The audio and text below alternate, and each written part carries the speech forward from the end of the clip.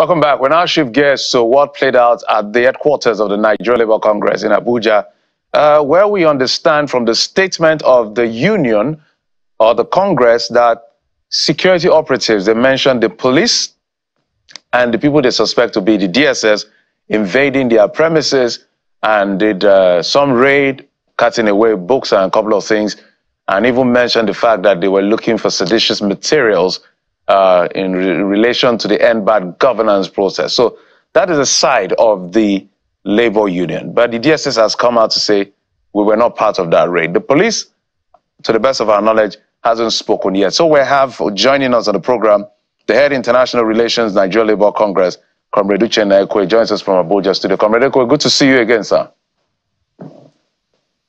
Yeah, good morning. All right, walk us through, for the benefit of everyone, what exactly happened, because we've seen the statement, maybe not everyone has been able to read that statement, perhaps just seeing the headlines. What played out by 8:30 on that particular day? Yeah, if you remember that particular day, we had our National Executive Council meeting, which was an emergency one, via Zoom. That meeting reviewed the protests going on, and we paid particular attention about harassment of course, workers, because the journalists that harassed our workers and members of our organization, killings of citizens by shooting of live ammunition, bullets. We reviewed arrests and detentions that are lasting more than 24 hours.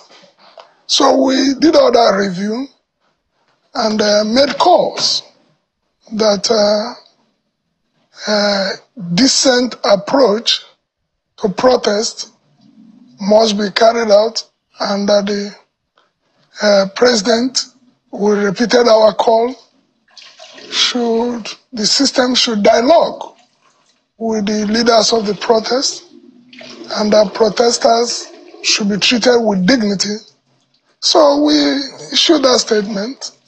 We finished the meeting, we left the office, only to get distress call from our security officer about 8:39 that the security operatives came to the 10th floor. The labor house had up to 10 to 11, 12 floors, and picked him up and took him to a particular office. Bear in mind, the 10th floor is the office of the president, where the president and general secretary stays.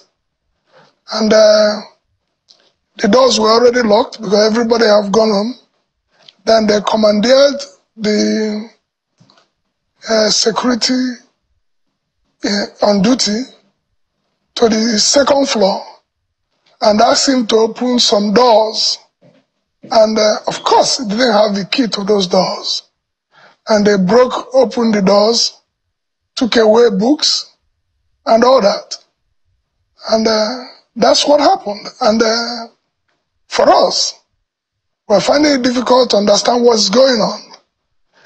The denial of the DSS and non-statement from the police makes it even more ridiculous that now, if the NLC secretariat could be so discreted and harassment method on it, and nobody owns up, but it was security agents, and nobody knows those who did it. Right. Comrade Ekwe, it's quite curious, really. If they carted away books, you wonder, are they trying to build a library or they're trying to start a book club? I mean, it's really curious. So when you say that, well, the denial from the DSS and lack of statement from police even is more curious, what have you found out about these men? Have you been able to pin them to a certain security agency? Are they Could they be non-state actors? What exactly do you know from the questions you've asked around? Yeah, the security is there. Apart from the particular security of the NLC, the other security people in the compound, those outside who are not right inside the office, all knew that they were police and DSS people. They saw them. There are many security people in the compound that night. Over 7 of them to 10 cannot be unable to identify police and security agents. They saw them, they know them, they came with vehicles, they drove out. But of course, they couldn't know the numbers and all those, but they know they are police. In fact, I'm sure they couldn't imagine that there will be denials. But even if they do, what could they do? Could they arrest the official security system? On our own part, because we don't know what has happened there, we've not gone to our office. Because we don't know whether things have been planted against us. We don't know what is up there. We are not working from our office. We have stayed out of the office because we can't understand that. This is a system that knows that if we are going to do anything, we make our statement public. We issue statements. We give government notice in writing. We are not individuals. We are not faceless people. Our positions are known. We write each time we want to do. Every document we have written vis-a-vis government policy, we give to the government themselves officially. So we don't keep, if it is when we are going to do bulletins, we share it on the road. If we are going to do handbills, we share it. We don't hide our position on any matter. All right, Mr. Ekwe. So a few more questions. Is the building, the Labour House, do you guys have CCTV? Yeah, well, you can know that we are not that very wealthy organization that can maintain such expensive things. The CCTV at times work, at times it doesn't work, because we don't have the fund to maintain such things. And we're normal people. Yeah, so it doesn't really matter to us. Yeah, Mr. Ekwe, now that this has happened, I think it's now imperative that the budgeting system of the Labour has to factor this in, because that is one of the strongest evidence to provide maybe in courts if anybody is denying involvement or otherwise. But to follow up on that, have you reached out? Is the place, the office, for instance, are there security agencies there? Have you approached the police to find out their position? Because the DSS has come out to say we're not the ones. The men you say that came, that were wearing T-shirts, they are not our guys. The police hasn't said anything. Have you approached the police? Well, we issued our statement. We have written the system to say our office was invaded. That's the best we can do. No, I'm talking about... I told you, we have not even assessed the office. As I said, we've not even assessed the office. Because we have to stay away. We don't know the intention. Why somebody should come to office by 8:30. No office works by that time. Even if you have a suspicion of any documentation in the office, you come when we are there. We are there. We're always there. Why come in the night? And let's take it. So up to now, the Nigerian Labour Congress is not enough an organization that the security system should go all out and find what happened in that place. Is that what the system is telling us? Well, comrade, so let's dive deeper, or at least dig deeper if we can. So it's also been said by the statement that they were looking for seditious materials, possible seditious materials in relation to the End Bad Governance protest. Has the NLC been involved in any way with this End Bad Governance protest?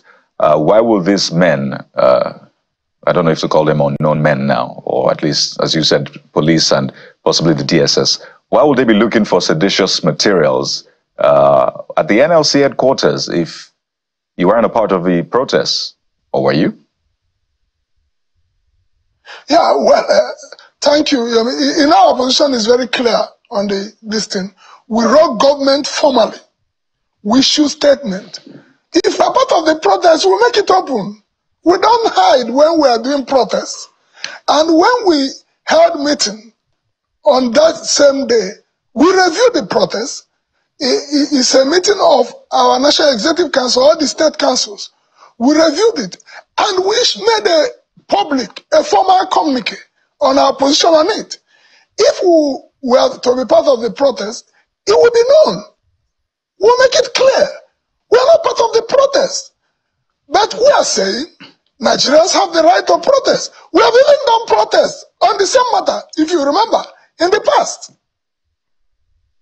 Or on the cost of living, stopping hunger. We have raised issues. Of course, most of the issues the people are raising, we've done our own in over 20 years. We've warned about the danger of the regulation without local production. We've done all those. So for us, we are just sitting down there watching for the first time. And all right, for us, all right, Mr. Ekwe, just maybe in 1 minute, what do you suspect? Because I'm sure your intelligence team, I know you're not law enforcement, you're labor union, but so many things will be going through the mind of the leaders, whether you're now working from home mandatorily now because of your concern for your own safety. What do you think is going on? Yeah, honestly, we find it difficult to fathom what is going on. We don't want to think, is there people trying to possibly attack labor leaders? Are there some segments of the system who, because if we are it becomes even more dangerous that if unknown gunmen will start operating in the central area of Abuja without security people identifying them, and why the choice of Nigerian Labour Congress as a place to operate. Those are the things that is going through our mind. Who wants to attack the Nigerian Labour Congress? Let's say it's not the government. Why can't the government, the security system of the country, defend an organization like the Nigerian Labour Congress? Those are questions going in our mind. Okay. Definitely we will need answers to those questions. We're hopeful that this is almost over 24 hours after that incident. The police hasn't spoken. Well, we'll stay hopeful to hear what at least let the police come and defend themselves. The DSS has defended it, denied it. We've not heard from the police. So we're hopeful that the police will speak on this particular issue. We must thank you, Comrade Uchenna Ekwe, Head International Relations, the Nigerian Labour Congress, and stay safe out there. Thank you, sir, for coming on the program. Thank you very much. We'll take a quick break and we'll come back to the softer side of things. And this time we're going to Port Harcourt to talk to the guy that calls himself the mayor of Pitakwa. K.O. Baba joins us next after this break. Join us again.